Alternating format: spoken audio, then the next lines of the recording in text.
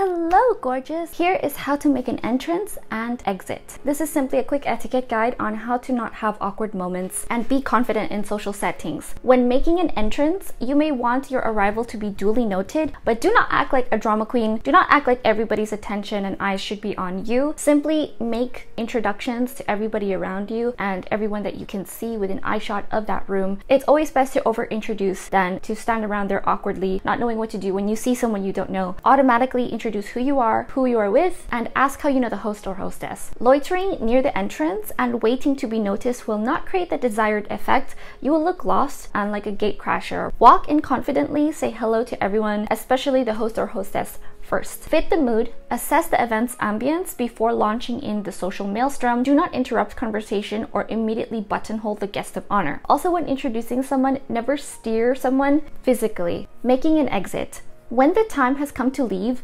be decisive. Don't go in and out and forget all your things. Make sure you have everything on you. Say your goodbyes, thank your host or hostess, collect your coat, and head for the door. Choose your departure time carefully. Make sure you are not exiting too early or late. If leaving mid-event, make your departure swift and discreet. Keep excuses believable and brief. Do not be the party bore. If you are the last man standing, make sure you are in keen company. If your hosts are visibly wilting, you have outstayed your welcome. Make a swift exit. A lady or gentleman should always know when they are not wanted and to keep people wanting more. If you have anything to add, let everyone know in the comments below as opposed to saying you already knew this. It helps others and supports your claims. Etiquette is always about including and considering everyone. This simply confirms the information you have is validated and are headed in the right direction. In addition, remember that etiquette is situational and changes with the light due to the time and place. Treat others as they wish to be treated. Give this a like, it's 100% free.